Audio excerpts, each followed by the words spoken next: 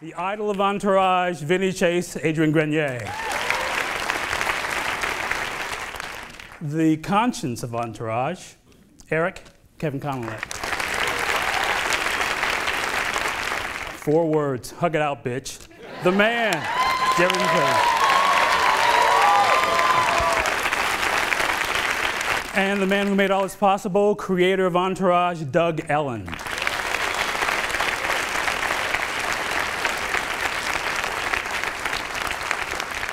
Initially, that part of Vince was very small because HBO thought we could not cast it, which, honestly, if it wasn't for Adrian, I don't think we could have. So they kept saying, keep that part small, and we'll kind of, I mean, at one point it was talked about, like, we'll just see his feet all the time. And, and we were like, well, that's not going to work. But so we finally got Adrian, and Jerry also is a discovery of Steve Levinson.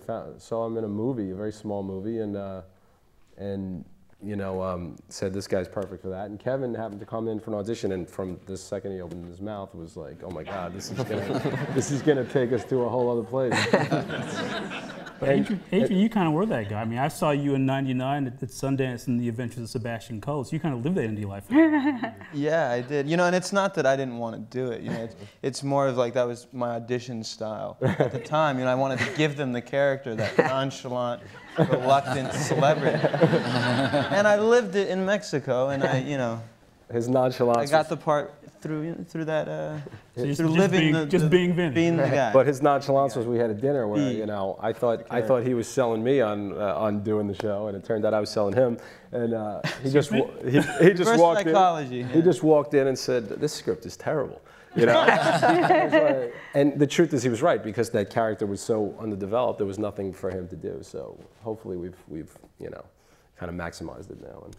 Every celebrity is unique, and that's what makes them a celebrity and makes them special. So I didn't really feel like I could imitate anybody. I had to almost just be my own guy. You know, I had to just sort of find the celebrity in me, and